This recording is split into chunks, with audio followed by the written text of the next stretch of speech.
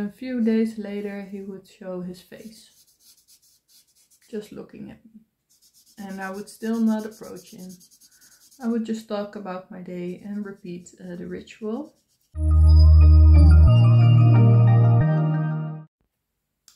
Hello friends, today we are going to draw this cat head. And I'm using markers and a fine liner. But you can also join with colored pencils or whatever you have laying around. And I will teach you step by step. So it will be all okay.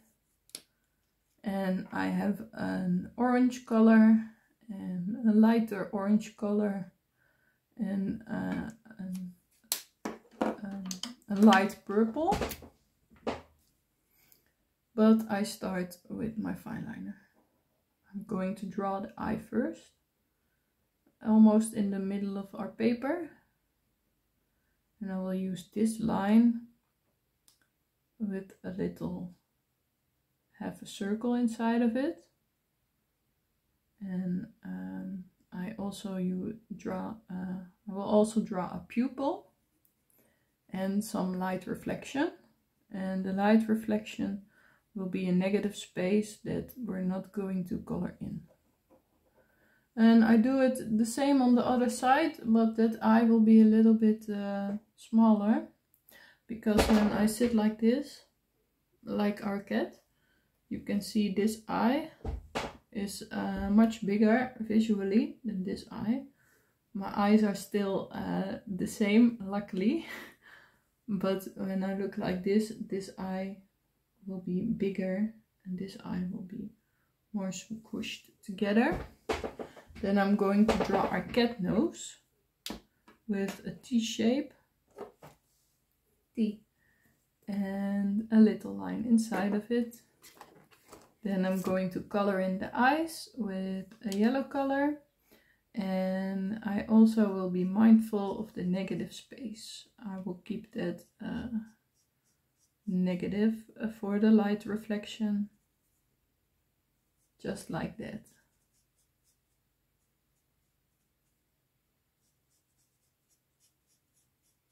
And here are our cat eyes.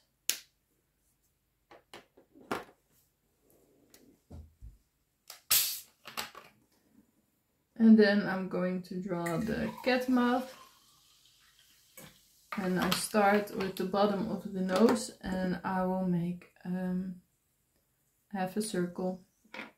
And then I grab our orange color and I'm going to draw the outside lines of the head of the cat. And I first start with this shape, and that will be a cat ear. I'm using kind of a sketching technique with my marker, really trying to find the line I'm looking for. So it's okay if your line is a little bit wobbly, because it's just the technique and the style. Now I'm going to draw the other cat ear, just like that. It's a little bit curved to hear what's going on that side. You know how cats do that sometimes.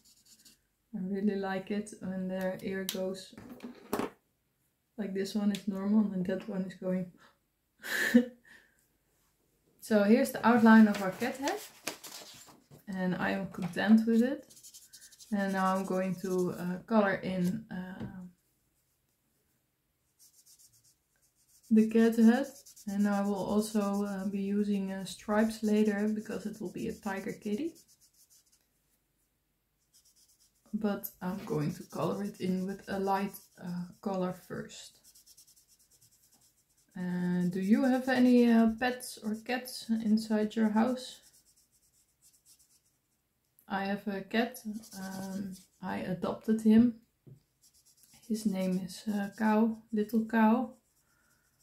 And first he was a very shy cat. And I know that when you adopt a cat from the pound, they are very shy. So that's okay. I gave him his own room. And once a day I will be in his room and I gave him his food and I would start talking. Just sit down and talk about my day to him. But he would not show his face. He was hiding in the cat nest. In a little cat bed. That's okay, I thought. So I kept doing that, and after a couple of months he started to show his little cat nose when I started to talk about the day, and I still didn't approach him. I was just sit in his room, talk about my day every day, and a few days later he would show his face, just looking at me, and I would still not approach him. I would just talk about my day and repeat the ritual.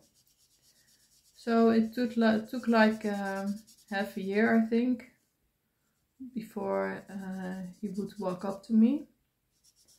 And then I still would not pet Cowcat,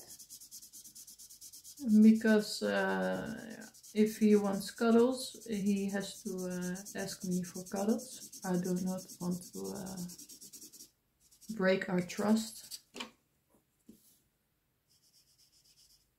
It took so long to build up the trust. I did not want to ruin that.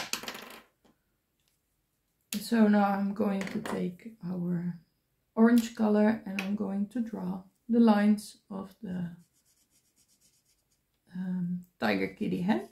And I start with the ear.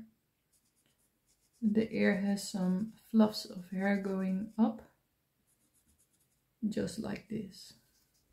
Very cute. And the other ear also has the same fluffs of hair,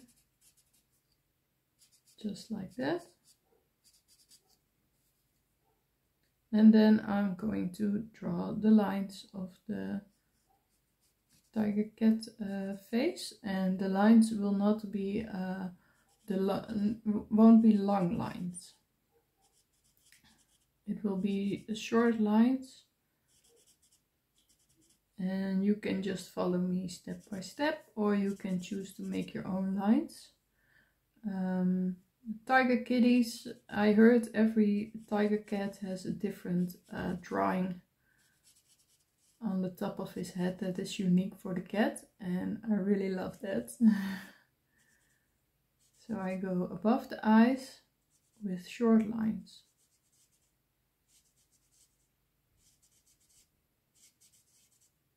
Now my cow cat is still scared when someone comes over. He would always hide himself, and that's okay. He was treated really badly by people before he went to the pound, and I don't blame him that he doesn't trust people. I'm also glad that he's very cautious, because I know people are animals, and some people just hurt animals, and I don't want him to get hurt. I love my little cow cat. I did not like the name, so I tried to give him another name, but he only responds to Koetje. Koetje means cow cat, or means little cow. Koetje, Koetje. I give him in the morning, I give him 3 little cat treats. And every morning he will wake me up because he wants his cat treats.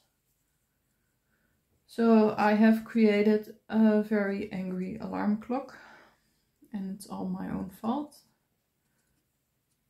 Every morning it's earlier and earlier he's starting to meow for his cat treats. This morning it was 6:30, 5:30. He would meow for his treats. So dumb of me. I really like cats in general. I think earning the love and the trust of a cat is very fulfilling. And I also like dogs, but I think dogs like everybody, so it's not really special when a dog loves you, while when a cat loves you, it's really special. I'm still drawing the little lines, and they're not very long lines. Again, they're short lines on the tiger cat's face. I also know that cats are very bad for the environment. They kill like lots of birds, and if you give your cat a little cat bell, the cat will learn how to walk without sounding the bell. So that doesn't work. I think that's a very funny fact about how smart cats are and what kind of assholes cats are. Because I love my cow cat, but he's also kind of an asshole sometimes, like waking me up so early, even though it's my fault. He also likes to walk along with me on the stairs, and halfway on the stairs he would stop. So it's okay if I'm just walking, but when I'm carrying some laundry or something, it becomes very dangerous to suddenly stop. And I almost fall because I don't want to step on Kitty. But maybe you will recognize those stories if you're a cat owner yourself. He also has a vendetta against the cat of our neighbor. When the neighbor cat is in the garden, my cat will be pissed off looking outside. And now I'm using my orange to give the outside lines of our cat head some more body. And I'm going to use the light pink, almost lavender kind of color, to color in a little shape behind the cat head, so it will stand out more. It will be a more dynamic paint drawing. Just like this. And somebody requested that I taught them how to do a cat head video, how to draw a cat head. And I really liked it, to think about how to draw a cat head, because we all know the classic cat head, like in the front, but I wanted to make it more portrait-like, because I thought that would be really fun. And I think our drawing turned out really like a cheeky cat. It looks very cheeky. Then I'm going to draw the whiskers, and I use my fine liner, and halfway the line I will lift up my fine liner a little bit, so you get this shape. And now I'm going to do it on the other side also, with the same technique. I really liked how this drawing turned out. If you followed me, I hope you're also very happy with the results. And if you were just listening to me, I think that's very fun. And thank you for listening. Please leave a like. You make me very happy with a like. And I will see you the next time. Bye, friends.